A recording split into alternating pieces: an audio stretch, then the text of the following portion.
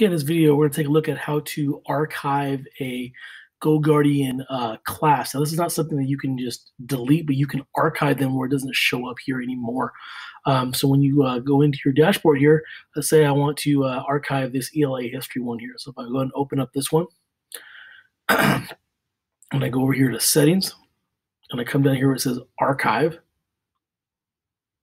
it's now been archived. So when I come back to my classrooms tab up here, you know it's not here in my list. I have these tabs over here active, which is what I see now. Pending are ones that we are waiting for. Archive shows you all the ones that you have put in the archive. So I can, you can tell I've been using this for years. So I have tons of old old classrooms here in my archive. Here's that ELA history block. Let's say for whatever reason I don't want to bring it back, or I archived it by accident.